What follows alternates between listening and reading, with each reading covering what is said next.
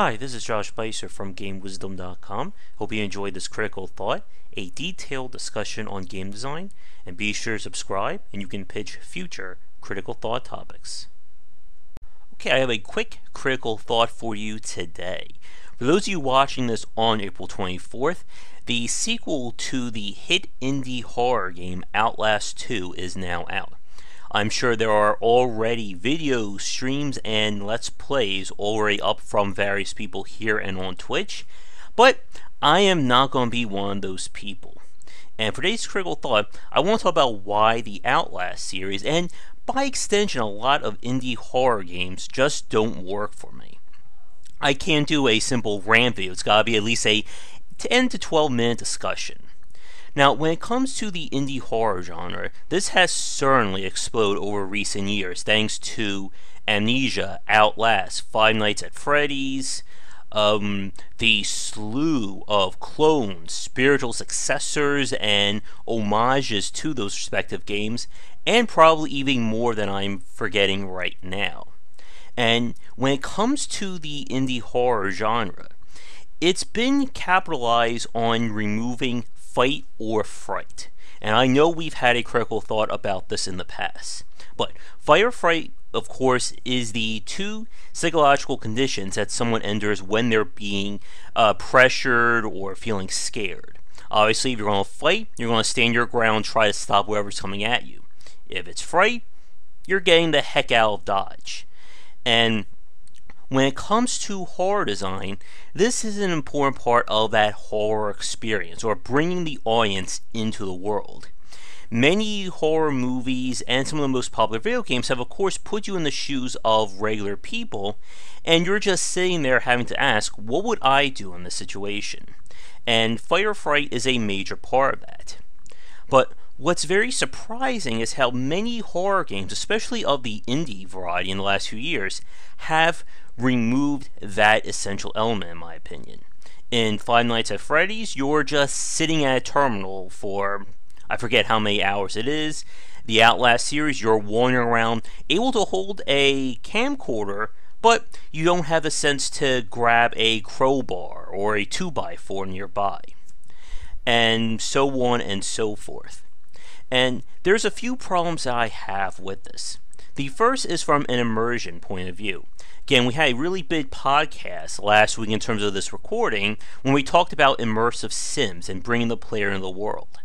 And when it comes to the horror genre, fight or fright is an essential part of that. You can't tell me that a grown man who's in a scary situation doesn't have the ability to pick up a box or a chair or anything in the environment to wield as a makeshift weapon.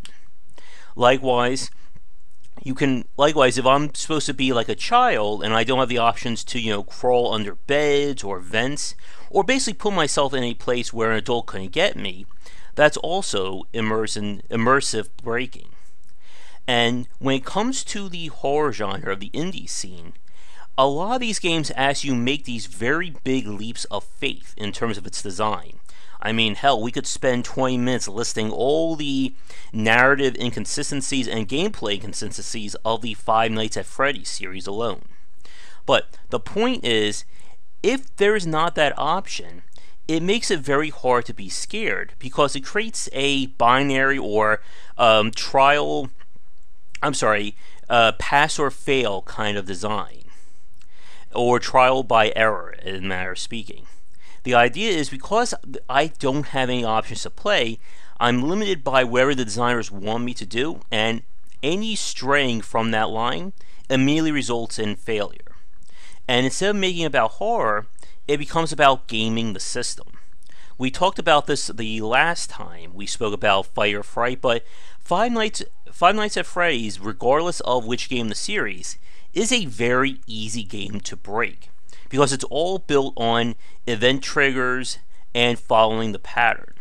If you've watched someone like Markiplier when he's doing the, I forget the exact name, I think it's like the 2020 mode or the highest AI version of that play, he gets it down to an almost mechanical step-by-step guide to playing it, and he can beat that very easily because he knows how to exploit the AI at that level.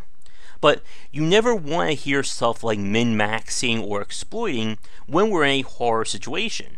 You're supposed to be making the player unease, and it's not supposed to be designed around breaking that. I talked about one of my favorite horror games, the Condemned series, and that's definitely going to be on the table for Dissecting Design at some point. But that takes me to the other part of why I'm not playing Outlast 2, and the new piece for today's critical thought. Frustration versus fear. Frustration and fear are two complete opposites. You can't be feeling scared if you're feeling pissed off or annoyed at a game, and vice versa. And one of the things that has gotten to me about a lot of these indie horror games is that whenever I play them, I'm more frustrated about what I'm doing rather than being scared or pulled in. And going back to the idea of immersion, if the player is feeling frustrated with the game or annoyed at what's going on, then you've lost them from a horror experience. In Amnesia, it got to the point in one of the later parts that I was just so frustrated that I stopped giving a damn about the story or what's going on. And when that happened, the horror aspect is gone, and it's never going to come back. And the Outlast series in particular gets me with how it limits lighting. Now, for those of you who watched, I think, an earlier critical thought about quality of life or accessibility options, one of the things you want to avoid is making the player feel pain or having trouble playing your game. And one of the things I've noticed about Outlast is due to how the night vision is very grainy and makes it very hard to see, and then the other option is just, barely any light, I find those games tend to give me headaches if I play them for too long. And again, this is a simple fact, or a simple reason, is due to this design consideration. Now, if you haven't played Outlast, and you know, or you don't know, that a major part of the game is managing your light on your camera, or your camcorder. And you have to hunt around for batteries in order to keep recharging it, because you can't see otherwise. So what ends up happening is, if you run out of batteries and you haven't made it far or further along to get more, then all you're left is just fumbling around in the dark, while enemies tend to seem to have perfect night vision.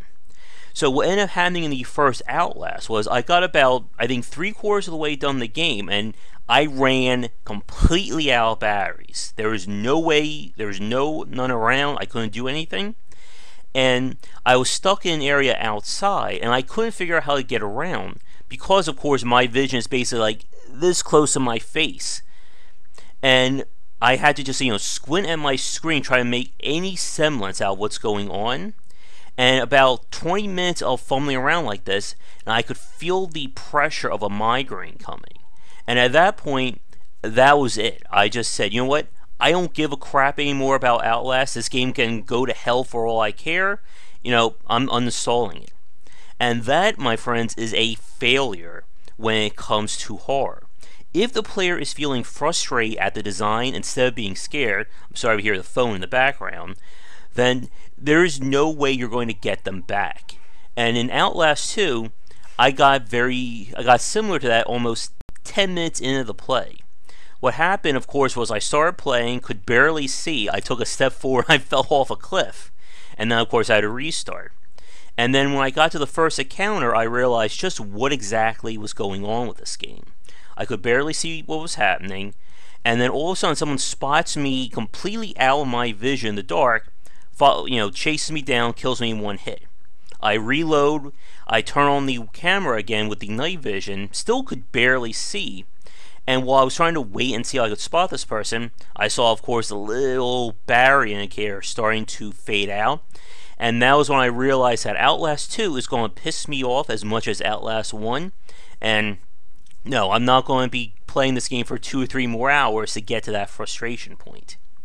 But to wrap up today's critical thought, horror design is a very tricky line to balance. On one end, you want to make the player feel weak, feel weak and powerless, so that they are in a situation where they're going to be scared. But on the other hand, if the player gets to the point of feeling too weak or too frustrated, then your game has the opposite effect. It's going to make them annoyed, and they're just going to give up playing. And it's not because they're scared, is because they just feel like, why should I, keep jumping through hoops for this game? And a major, again, going back to the idea of fight or fright, it's a very important point for immersion to give the player those options, because that's how you would respond in real life. Again, if I'm in a situation where there's murderous cannibals all around me, and I see, knives and butcher cleavers and whatnot on the wall, I'm going to grab one of those. Yes, I'm not going to be, a world-class fencer or trained in military action, but you don't need to be trained in self-defense to know how to swing a cleaver at some crazy person coming at you. And you can give the player power without making them feel powerful, whether it's by limiting what they can do, or by presenting enemies who can match or maybe a little bit better than the player. Again, the Condemned series is such a brilliant example of giving the player power in the form of wielding any and all objects around them, but still making them feel powerless enough to get scared at the fact that they are facing deranged homeless people and more. For those of you watching this, what do you think about the recent trend of indie horror games? Are you like me and just get frustrated about them, or do you enjoy them? Again, I'm going to probably piss some people off, but I always chuckle when I watch YouTubers and streamers play these indie games like Five Nights at Freddy's and Outlast, and they're always like jumping around and getting scared by it. I did a stream of Five Nights at Freddy's, and for about 30 minutes I almost fell asleep while I was trying to play that game.